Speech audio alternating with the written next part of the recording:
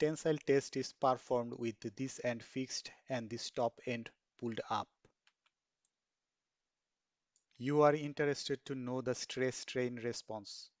I will show you how you can use the force displacement response from this end to get the stress-strain relationship like this curve. You can also plot the nominal stress-strain relation at a particular element. Both these approaches should produce similar stress-strain curves. I will start with generating the stress-strain curve from an element. To get that, go to Tool, XY Data and Create. And from here, select ODB field output. In the field output, first select the position to be centroid, and then the variables are, as this is the y direction or 2 direction, we will get the engineering strain at E22. And for stress, we will get engineering stress S22. Next, we have to select at which element we want to get this stress strain curve from. So first, edit selection, select the element. It's better if this element is towards the middle, and then click plot. And by doing that, you have two separate plot, one for stress and one for strain. And these plots data are saved here, E22 and S22. Now we will save those data. So right click, save. So they are saved here. As both stress strain are plotted with respect to time, we have to combine them to get a stress strain curve. To do so, we'll go to XY data, operate on XY, continue. And from this menu, select combine. And for x-axis, we are going to plot the strain E. Double click. And then for y-axis, the stress. Now, if we plot stress strain curve, and at the same time, there is a temporary data stored here, we will save that. And this is stored as data 3.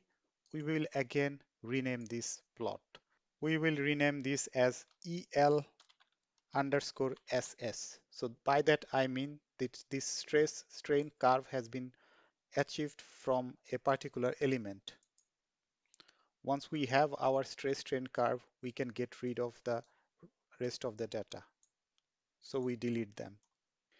At next step, we will get the force displacement response from this end and convert that into stress and strain. To get the force displacement curve, we basically fix this end and pull this end up, but we don't pull the whole surface. Instead, pull this end using this reference point.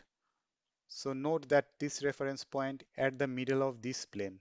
But to get this point, you have to make a partition and select the midpoint.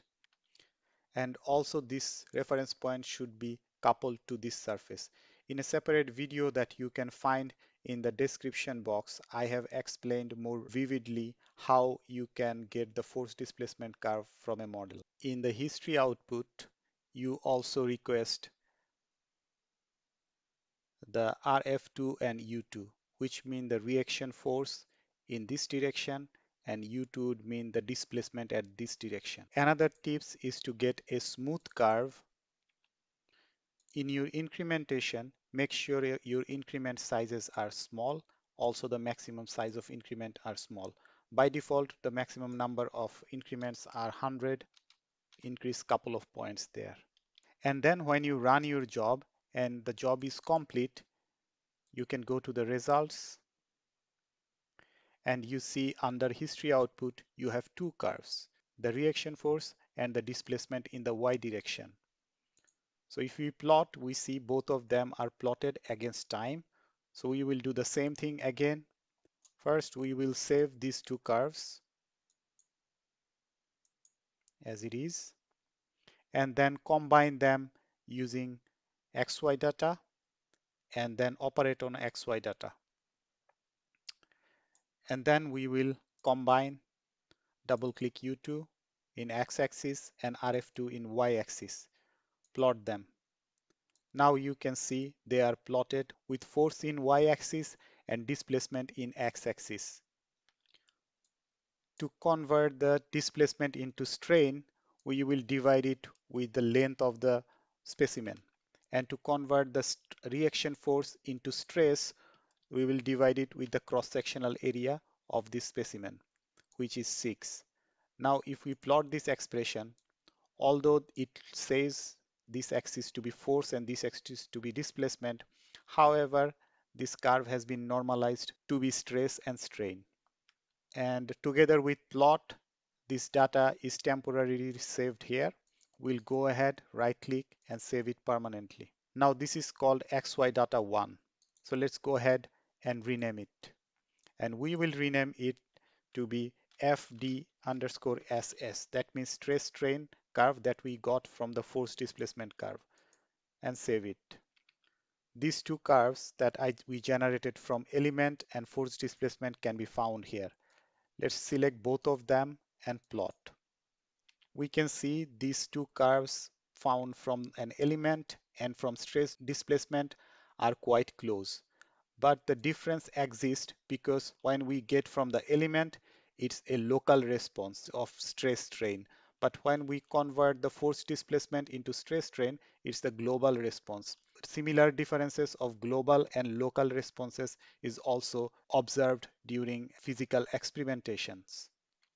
To practice all the steps that I have defined, I have shared the input file of this model in the description. Download that file named tensile underscore test.inp. Then basically, when you open your Abaqus, you can go to File, Import, Model, and find this tensile underscore test.input where you have saved the input file. And then you have the model that we have worked on so far. And as I mentioned already, to get this force displacement curve, you have to really set up your model accordingly. And how to do the setup you can find in the video here. If you have any question related to this video or any other video in our channel, please let us know in the comment section. I will try to make a response video and upload in our channel.